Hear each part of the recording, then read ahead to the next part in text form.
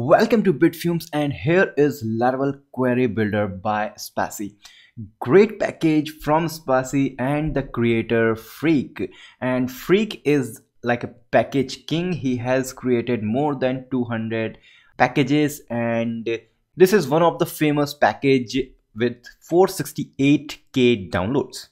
What this package is used for?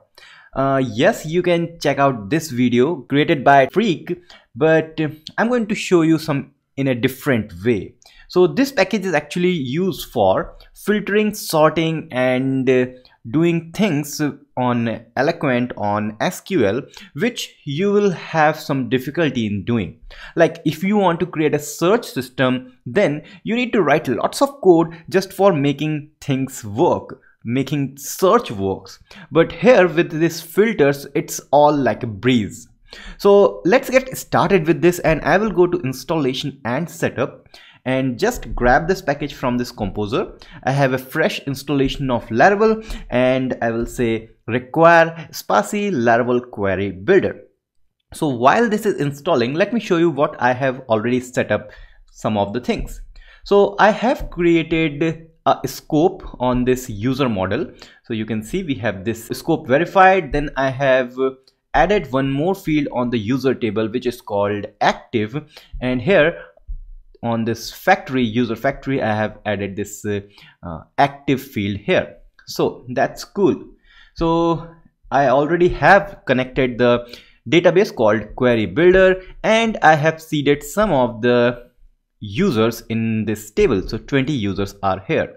So now the package is installed. So let's go and publish related configurations, and now it is only going to publish this configuration inside config, and this is the query builder. So I will explain about this configuration later, but let's see what this package is actually going to do. So for that, you can see if I go to filtering, so here we can filter things. So to show you, I will go on the web.php file, and here let me clear things like this, and here I will simply say result is equal to query builder for, and you need to define the model for which you are going to make this filtering. So I have a user model like here and giving the class, and then I will say I want to allow filtering. So this is good, and just after that, let's get everything I have like this, and then I will simply say return result, and this allow filter needs some parameter. Parameter is like the name of field for which you want the filtering, you want the searching. So I just want to search via name. But how we will going to work on this? So if I start the server, and then I will go to server localhost 8000, and you can see we have 20 users, which is all from the database. So that's good. And how we can make search or make filtering work? So in this documentation, you can see we need to just define like this. So on our URL, you need to say filter, and then comes the name to which you are trying to filter, and then the value. So let's start, and I want to search, so question mark, then filter, and I want to filter from name, and I will call it name is going to start from C or whatever the name which includes C.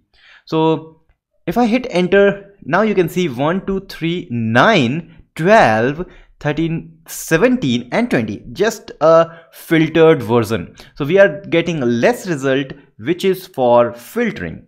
So now you know that how you can filter a simple filter just by doing filter and name. But what if I try to filter from email? So I just need to say email, and I want to get email which has .net in it. So you can see we have example.net or example.com. So I don't want com, I just want .net. So if I hit enter, we are getting some kind of error. It says email are not allowed for filtering. So again on this documentation you need to specify the filters. If you are not specifying, you are getting this kind of error. Okay, so how we need to define? If there are more than one filter, then we need to give inside array.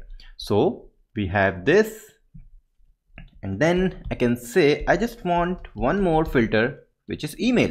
So you can see just by giving this email field, we are now able to filter through email. So every result is from email having .NET in it. So this is extremely cool, and this package is so useful. Not just yet, you can also add things like I want to filter from .NET. Also, I want to filter from name, and make sure you are not giving any single quotes. Just filter, then square brackets, and inside square bracket the field name. So here is this filter name, and I want name which include P in it. So let's hit enter, and you can see just one result which is having Cody, prefer, whatever it is, and then this example.net. So wow, looking like a magic. So this package is extremely useful.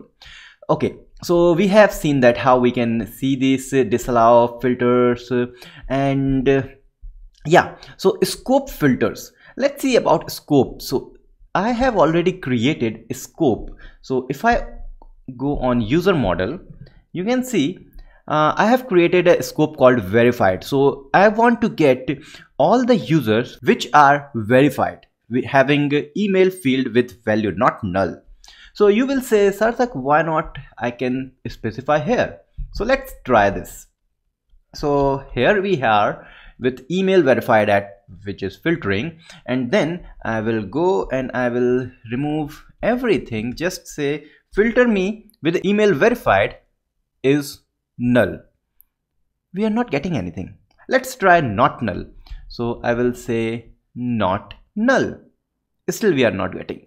So maybe sometime it may happen that something is not working with this package. There is a condition, but what you can do, you can specify the filter like creating a scope and then making filter by this scope.